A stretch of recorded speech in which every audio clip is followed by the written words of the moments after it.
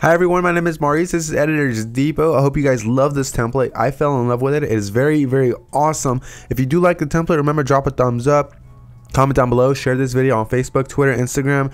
Make sure people know about it, guys. It's a really awesome template. We don't want it hidden in the unknown side of YouTube. But let's go ahead and get started with the tutorial itself. All you're going to want to do is open up Cinema 4D before you do anything else. And of course, you're going to want to use a font for this template, because when you open it up, the font wasn't included, so you're going to get very ugly Times New Roman style font. All you're going to want to do is open up these null folders here. I don't know what you call them. Let's just call them folders for now. And you're going to select the first text layer, and then you can scroll all. You're not going to scroll. You're going to select while holding shift the last one, and that'll click all of them all at once. Now you're going to replace the text with whatever you want. We're going to write depot.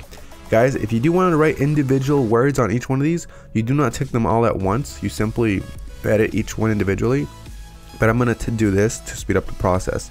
So I'm going to go ahead and shrink them all, since they're all the same text, so they're going to be the same size. Now that it's the same size and it fits perfectly, I'm going to open up this font folder here, and I'm going to select Pepsi font. Now if you don't have fonts, you can go ahead and check out Designer Depot. We have a bunch of fonts there, and go ahead and pick your favorite one, guys.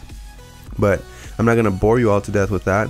Just remember, Designer Depot is in the description. You can download any free font you wish and import it and use it like you would anything else.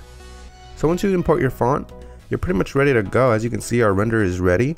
All we're going to do is just change the color here to red. And make sure you change it for every single one of these tick boxes. And that's all you have to do, guys. Once you check it out once more, it should look red. And now we're ready to render it out. So you're going to go ahead and open up your render settings. Your output should remain the same. You make sure you keep it at all frames, 1280 by 720. Under save, you want to make sure it's a PNG sequence, because it renders much faster. But when you render it as a PNG sequence, it's going to be a bunch of images, 300 to be exact. So you're going to make sure you save it inside of a folder. You name it I Love ED for Editor's Depot. And you name this whatever you want. I'm just going to name it frame. And once you do that, you just exit out and hit this orange button, and it should begin rendering, guys. As you can see, our other render is already here, so we're not going to wait. We're going to go to After Effects.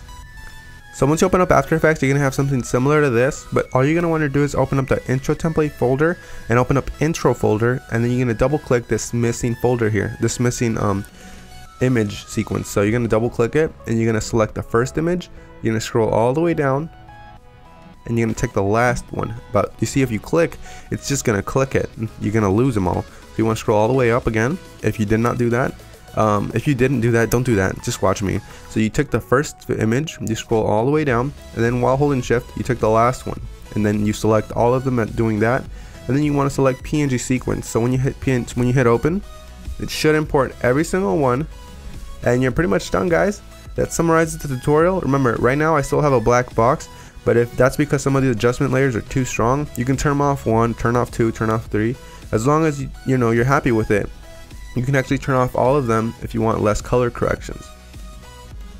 Let's take a look again.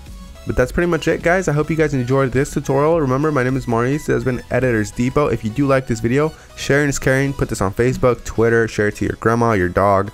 Love you guys. Have an amazing day, and as always, take care.